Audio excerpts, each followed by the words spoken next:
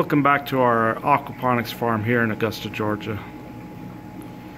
What we're looking at today is the nursery for our plants. And this purple lighting that you see is a combination of two LEDs that we use for lighting, one being red and one being a blue.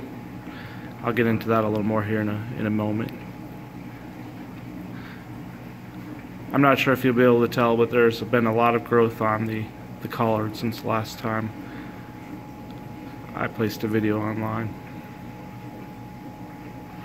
Again, these are collard plants. They're Georgia Southern variety. As you can see, there's been exponential growth since the last time. I'll just kind of sneak in there so you can see what the plants look like.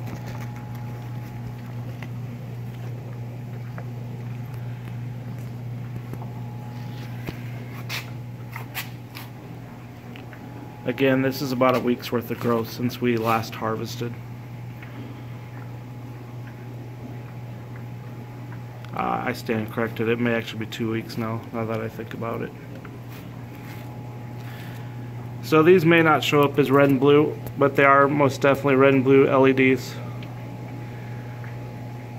The blue LED helps the stalk of the plant, helps it grow, helps the roots, and the red LEDs actually help produce the leaves, the fruit, those types of things. So we want a combination of the two, right? Natural sun isn't in here. We're actually in a small building. We're actually indoors. So we have to provide the light for it. It's fairly efficient. LEDs are usually fairly efficient, right? Here's our lettuce again, just to give you an idea how much growth has occurred since the last video. That's that pepper plant again. You can see how much more growth has occurred.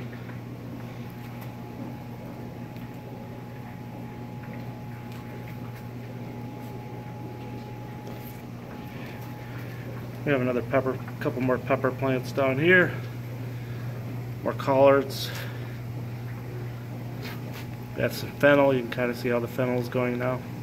They say it takes about 90 days. Let's see if it's shortened here in aquaponics.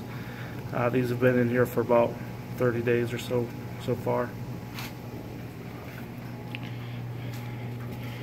Our cilantro starting to pop up.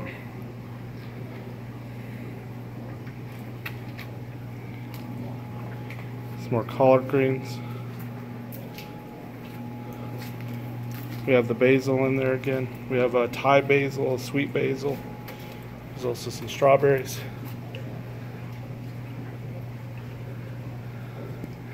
So again, just to give you an idea of what this setup looks like from the other angle. We're in a building. Not a lot of natural lighting in here, like I said.